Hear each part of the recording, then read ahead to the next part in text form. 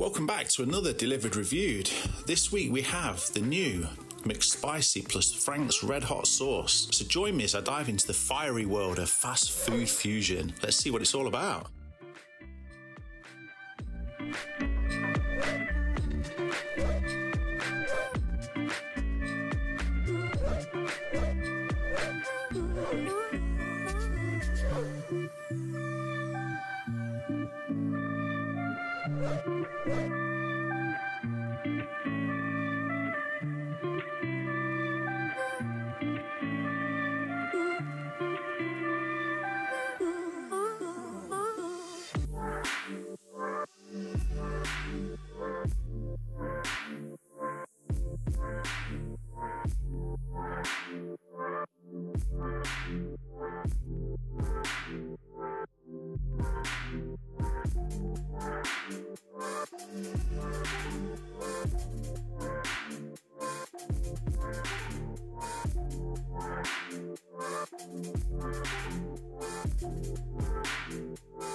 So this week, no Miller and Carter, we didn't quite hit 20,000 views, so I thought, well, let's just leave it for next week. Plus it is stupidly expensive, so I think next week will definitely be a better week. Hopefully we hit 20,000 or go over 20,000 views, and we'll do Miller and Carter. So McDonald's this week, with the releasing their new items, or mainly the McSpicy as the burger. The Big Tasty's back as well.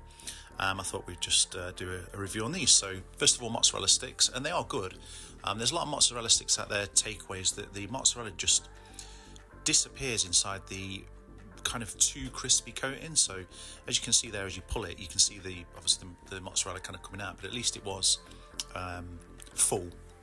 And they're good mozzarella sticks, crispy on the outside and obviously soft on the inside, with kind of like a herb crumb. Obviously I think everybody knows that, they've had them for years. The fries this week, yeah, I think the driver took a little bit long. I don't know how, since it's not very far away, but the driver took a little bit of time to get to the house. So yeah, the fries weren't all that, but they were McDonald's fries. I think I think they just need to do a different type of fry. They've done them forever, and you'll see the first McDonald's in a minute. But the main attraction, the McSpicy, definitely was hot. I 100% say that. So hot and spicy, 100% chicken breast, crispy coating, so with the lettuce, cheese, chilies, onions and Frank's RedHot mayo in a sesame seed bun. I didn't have the onions. I think they kind of took over a bit too far, but the chilies I left on just because to add to that sort of heat with the sauce. Now, you saw a minute ago the very first McDonald's, and from the first point of customer service, and there is a good video somewhere on YouTube about the history of McDonald's. I'll put that in the description. But since the McDonald's brothers died, clearly nobody gives it's what the hell. Again, just throw it all together, chuck it in a bun. The bun was all right, but again, it's a kind of, the bun breaks apart, so like freeze dried or whatever.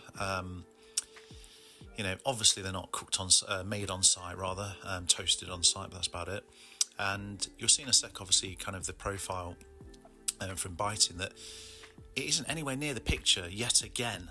It's every single time, like the marketing guys, yeah, okay, they make their money and it looks good, but the chicken fillet was itself a good, decent piece of chicken, 100% chicken breast. I obviously can't argue with that, as you can see there. The coating, again, with the McSpicy was already spicy. But yeah, the Frank's sauce in the mayo, it was really hot. Not to the point of being uncomfortable, but it was really hot for a burger. So I thought it was really nice. Again, with the lettuce, maybe not necessarily needing that. I don't know. And onions possibly would have gone too far, unless you absolutely love onions. But that's up to yourself. So I'd say the burger was definitely good. Not living up to the standard, obviously, of the picture, but they never are. So all in all, I would say the meal itself was definitely good. It was different, and obviously the collaboration with Frank's RedHot sauce was definitely good. I think they should do more of these. In the kind of like clothing world, they do a lot of collaborations. So why not in the food world? So overall, I would say it was a nice meal as far as McDonald's goes. Sweet chili sauce, and I think it was sour cream that I had with it. It was a very nice meal. But one thing that was exceptional, and I honestly think they should keep these, is that right there. And it's the raspberry and white chocolate pie. Admittedly, looked like it'd been thrown over a fence, but, you know, apart from that, it was nice. So they're crispy pink pastry filled with smooth white chocolate, ganache and raspberry compote. It was really nice.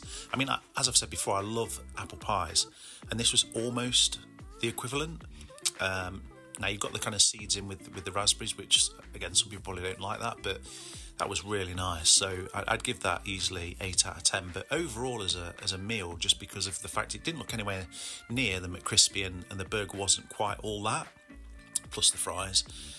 This week, I'm just going to say 7 out of 10. It's, you know, McDonald's are up in their game with new items, but just not overall as a meal. So thanks for watching. Appreciate the views, and please subscribe.